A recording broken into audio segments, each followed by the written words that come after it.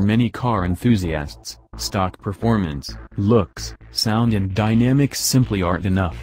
In fact, the aftermarket tuning scene has probably never been bigger. There are many enthusiasts who, upon taking delivery of their new sports car, take their car straight to a tuning shop to have it modified. The reasoning behind this is understandable. Anyone with enough money can buy a BMW M3.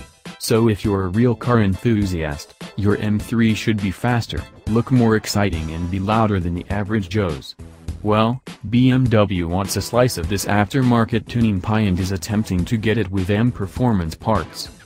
Through BMW's M Performance parts, customers can now order their sports car with a vast number of different options that can make their car look, feel, sound and drive different from every other BMW on the road.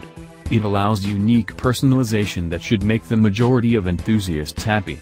Admittedly, if you want your M3 to make 700 horsepower and be slammed to the ground, BMW can't help you. But if just want some enhancements to the way it looks, the way it drives and the way it sounds, BMW's M Performance parts can certainly be your huckleberry. The kind folks at BMW's M Performance parts division allowed us to sample a 2017 BMW M3 competition package all decked out in M Performance parts.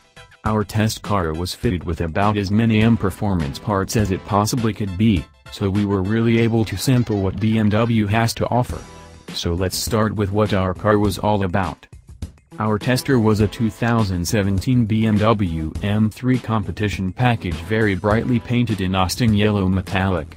Personally, I'm not a huge fan of Austin yellow, but this car was designed to be loud, in both looks and sound, so the bright yellow paint worked well.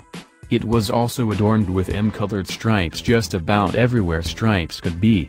It wasn't exactly conspicuous, this car. Its looks were further exaggerated by a carbon fiber front splitter, carbon fiber rear diffuser, carbon fiber rear spoiler and carbon fiber mirror caps.